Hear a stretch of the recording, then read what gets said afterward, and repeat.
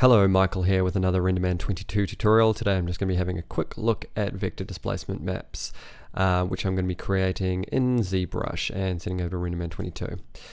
So I've got a high poly mesh here. It's 4.3 million points, and we're going to create a displacement map from this, and we're going to send it over and render it up on a lower poly model. So the first thing that we want to do in zBrush is we're just going to duplicate this, and then we're going to rename it, call it disp. You don't have to call it that, you can call it whatever you want. And then I'm just going to z-remesh that down to something that Maya can handle, because you don't really want to be going into Maya with a 5 million poly model, otherwise it's just going to straight up crash all the time. So I'm going to set the target poly count to say 20,000 polys, and I'm going to leave adaptive on. Now, doing a quick z-remesh is not going to give you the 100% best result on your displacement map. Generally, areas where you have more detail, like for instance this tongue part here or the skin here, you want to have more detail in your topology.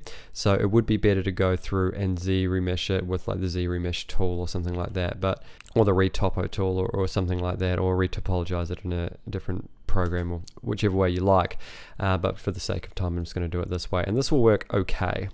So I'm just going to z-remesh that down, and now we've got our low poly mesh. So if you're working from a low poly base, you wouldn't have to z-remesh it. The reason we're doing this is so we can create a UV map essentially.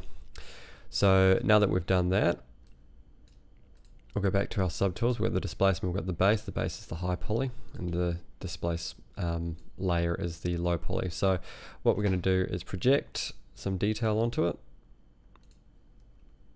and then we're going to Control D to subdivide, project all again, subdivide again, project all, and you see we're getting a little bit closer. I'm at 500,000 polys. The final version was 4.5 million, so I'm going to subdivide again, which is going to take us to 2.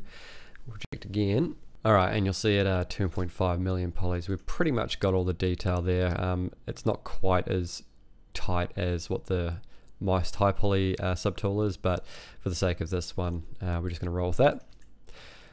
Alright, so now we need to create a UV map. If you don't have Z plugin on your right hand column, you can just go to Z plugin and drag it down there if you like, or do it from the drop down.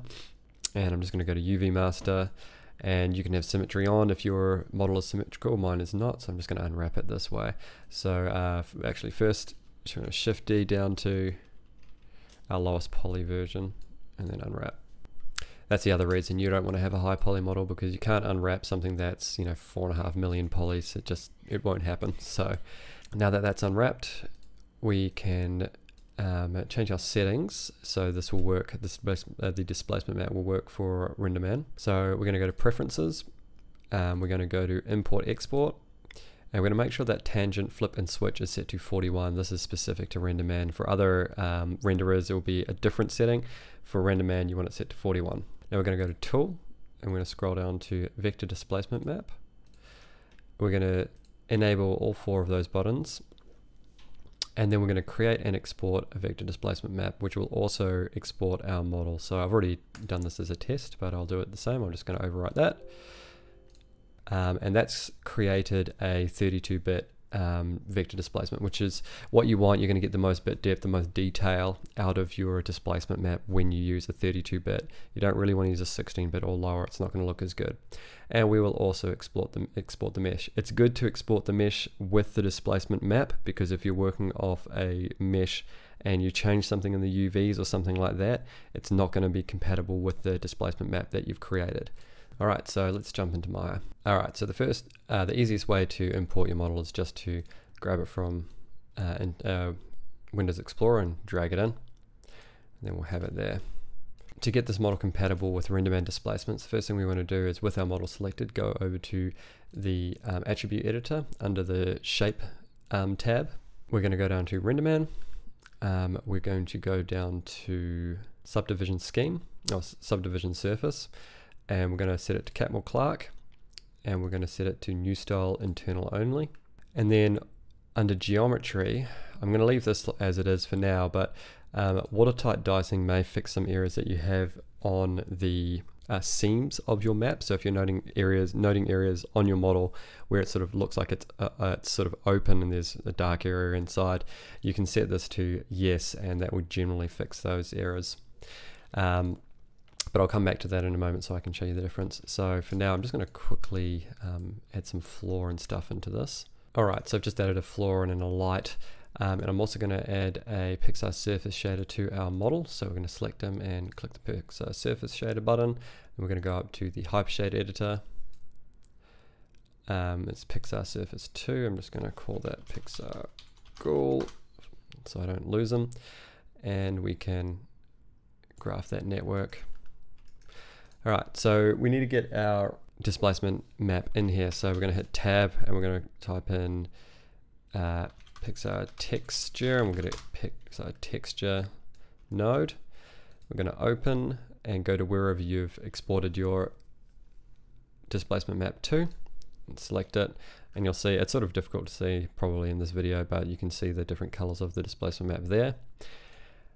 Import that, and then we're going to add a new node. Everything else here can be left as it is. We're going to type in Pixar Displacement Transform. It's that one there. And I'll just select that node, hit 3 to expand it. And then we're going to run the RGB out from that into the displacement vector.